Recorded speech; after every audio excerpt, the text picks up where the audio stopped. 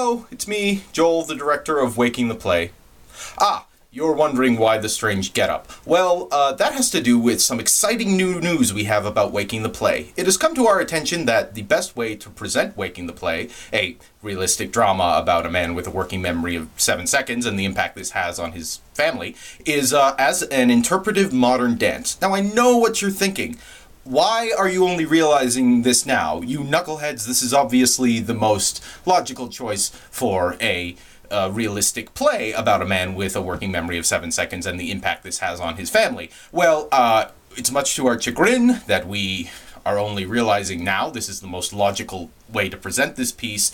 Kudos to our audience for figuring this out long before we did, but we're making things right now. And today is a very significant day to announce this information, of course, because, as all of you know, it is Susan Boyle's birthday, which is significant, of course, because Susan Boyle is from Great Britain.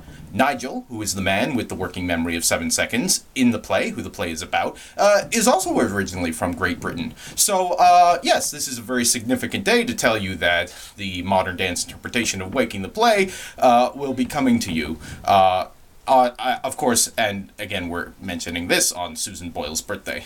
So with that said, please keep a lookout for our crowdfunding campaign. That's coming at you on April the 4th. We have got some wonderful prizes lined up. So I can't wait to get this show on the road. This interpretive modern dance show, of course, as it now is. And again, we apologize for our mistake. So thank you very much, and we'll see you soon.